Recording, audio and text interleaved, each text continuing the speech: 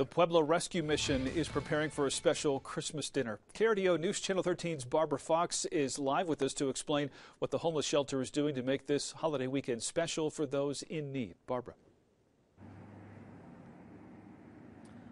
Here at the Pueblo Rescue Mission, they offer meals 365 days a year, but the difference is that Sunday's meal is extra special with turkey, ham, and desserts. For some who come to the Pueblo Rescue Mission, the holidays are just another day. It's just Sunday. It's not really Christmas for some. So we like to make sure and brighten everybody's day a little bit by having a special meal on those days that the residents and the people who stay here regularly celebrate. We want them to be able to do the same thing. They are offering a free Christmas meal and making sure those who come to the Pueblo Rescue Mission leave with a gift bag. Well, we have blankets. There's clothing, there's socks, there's hygiene items, there's food.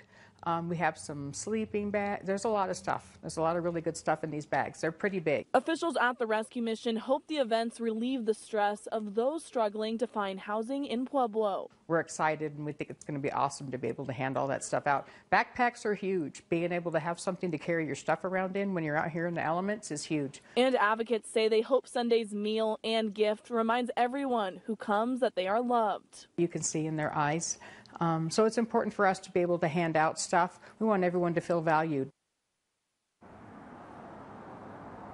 The Pueblo Rescue Mission is hosting that meal on Sunday and is set to begin at 4:30. And anybody is welcome to join. Reporting live in Pueblo, Barbara Fox, KRDO News Channel 13.